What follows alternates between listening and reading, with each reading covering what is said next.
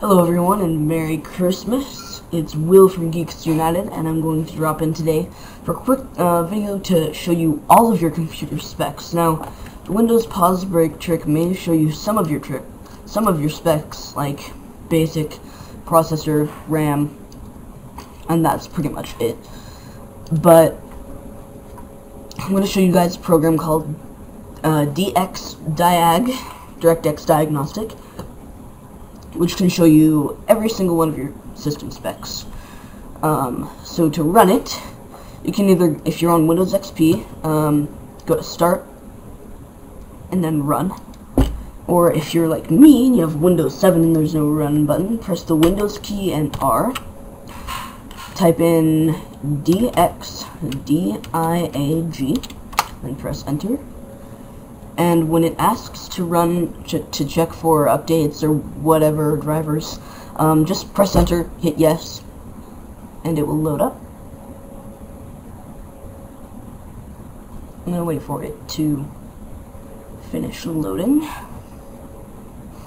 And you have the option of running 64-bit DxDiag on 64-bit systems.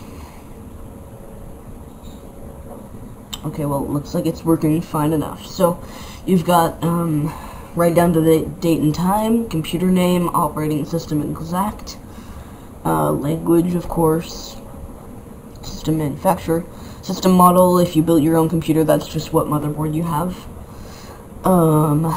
processor, RAM, right down to megabytes, page file, DirectX version, and then under the display tab, which you can also just, I believe, press right arrow key, or you can hit next page.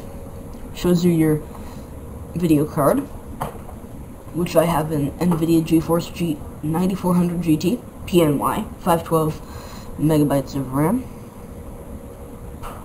even though it says 2,798, which is around 3 gigs, which is kind of weird. Anyway, sound input, all sorts of stuff. Detailed system specs, so you can check that out. And yeah, that's pretty much it. That's how you run DxDiag. Windows key R, DxDiag. There you go. Alright, so happy holidays. I hope your Christmas or Hanukkah or whatever you celebrate is awesome. Enjoy yourself.